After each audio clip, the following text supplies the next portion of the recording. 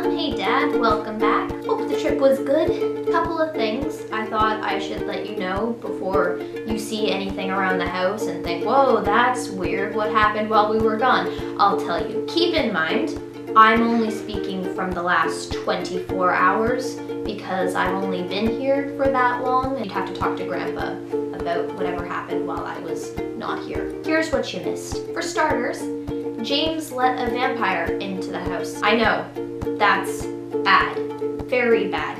I do think though that we should put aside the fact that it was a vampire because obviously he needed to invite it in, but just the fact that he would invite anybody in who he didn't know, you might want to talk to your son about that. But don't worry, Buzz killed it with a broken wooden spoon and it's fine. Oh yeah, that reminds me, we broke a wooden spoon. Buzz briefly, very briefly, was abducted by aliens. He's back. It's all okay. He now has these little episodes. He'll just sort of stop and stare into space and get this weird look on his face. Sort of that So Raven kind of look. It's fine. It'll pass. We've introduced him to a therapist, and she seems lovely. It's $400 a session. There was a basilisk in the basement bathroom. It's gone now. Well, not gone. It's dead.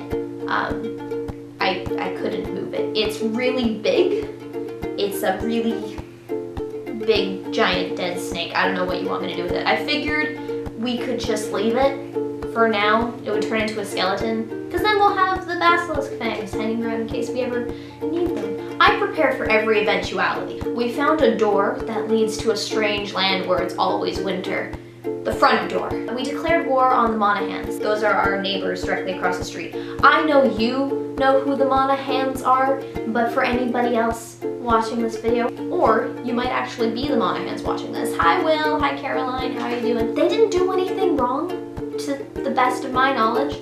It's just that in these dark times, the dark times of us living here without you guys being around to look after us, we needed a cause to rally together and become a family again, just to keep things from falling apart. But don't worry, we're planning on calling a ceasefire at about midnight tonight, so that's about it. Oh, and I did laundry, so you're welcome. That's what you missed at home. You've just watched a fantastic film by Nicky Lanthea Rogers.